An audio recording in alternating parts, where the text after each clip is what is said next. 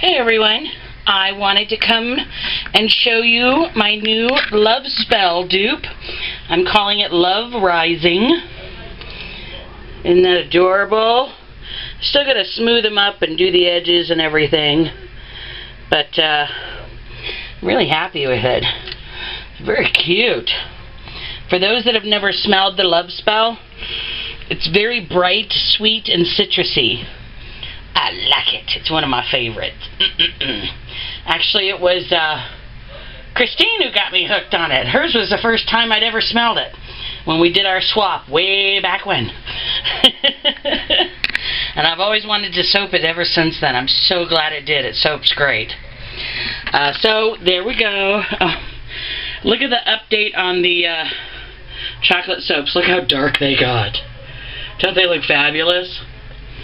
So I've got more batches of those coming up, and I'll get those listed on the site soon.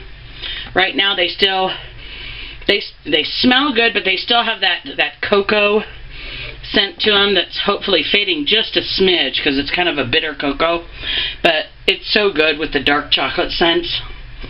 Yum. And let's see, update on, these came out so cool. This is the water lily. Look how pretty that came out. I love that. And the Nog Champa is now officially olive green. Oh, but it smells good. Anyhow, I wanted to also bring up, I have now added a multi-pack, tube multi-packs to the website for the soaps. It is 3 for $15, and that saves you $3, or 4 for $24 and get one free, and that saves you $6. So those are now available. You just leave a note at your checkout on which ones that you want. Obviously it'll be whatever I have listed on the site. You choose from those. Market's doing well. We still don't have electricity up yet, so I still haven't been able to stream video.